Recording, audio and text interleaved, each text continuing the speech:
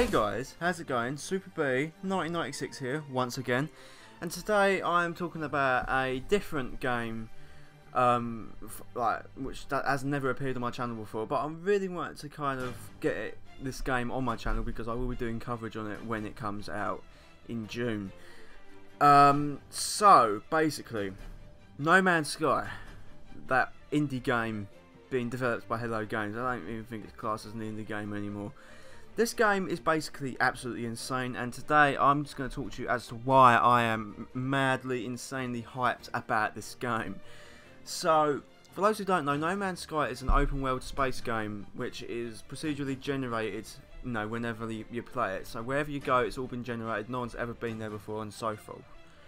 You literally have a whole universe to play with in this game, and it is absolutely insane.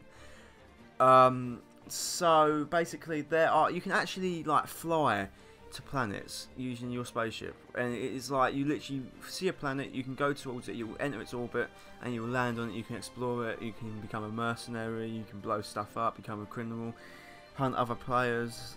Oh my god, this game has just so much potential to be probably one of the best games of all time.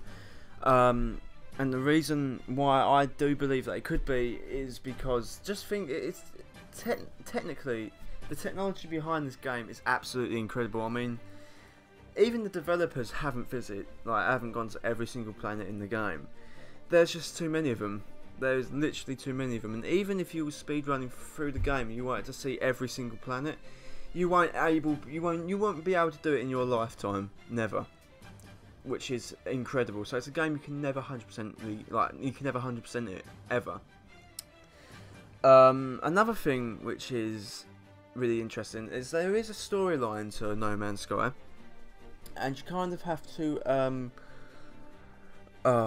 there's a point in the center of the universe which you have to get to, and this is where all the players who are playing the game will congregate and meet up and stuff. And that is basically, if you want to complete the game, that's what you have to do. So I mean, I'm not doing that straight away, but it's just got so much potential. You can literally be and do whatever the hell you want in this game, and a lot of people are arguing the point that yes, it could be boring.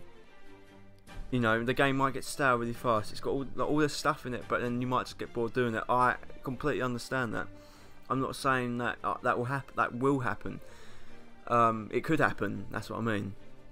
But I'm optimistic that this game will keep me hooked when I play it. I mean, for a £60 game, it better keep me bloody hooked on it. But yeah, that's why I'm hyped for it. It's a really refreshing game.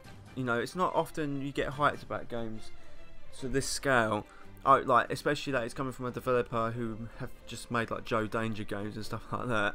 It is actually really incredible, and I'm really looking forward to playing it. And I hope you guys are looking forward to me doing some coverage on it on my channel. So what do you guys think of No Man's Sky? Are you hyped for it? Do you not really care?